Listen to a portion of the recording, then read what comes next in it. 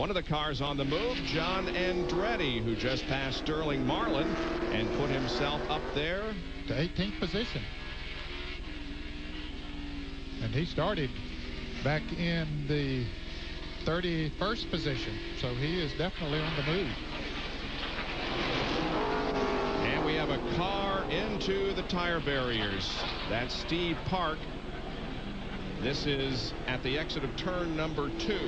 I think that's where Richard Petty hit the wall here a few years ago. It sure is. Yep, it's a full course caution. First time this afternoon. Comes on lap number 25. Ooh, Park is way up on the tires and the barriers. John Kernan has a report.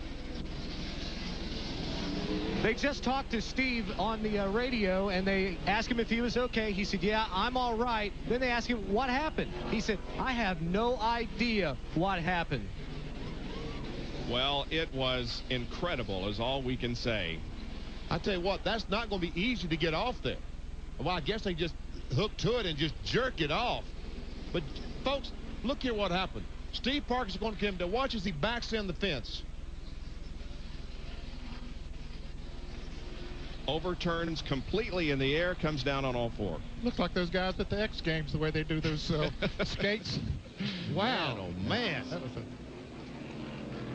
Well, we talk about the X Games. That's when racing turns into an extreme sport. We just hope that Steve is okay. They're talking with him, and he's moving around inside. He's taking the helmet off, so that is good news. But what a scary ride for Steve Park. There he comes out. Okay, that's great. Come out of there. He thought to put his Pennzoil hat on, that's for sure.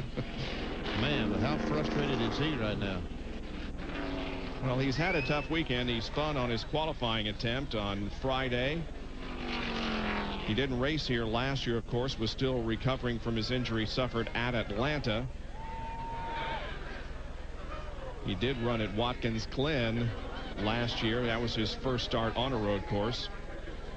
Finished in 18th position, but right now Steve Park is out of commission as the car has gone off the track, hit the tires, overturned completely in the air, and then come down on all 4. But Steve Park walks away uninjured.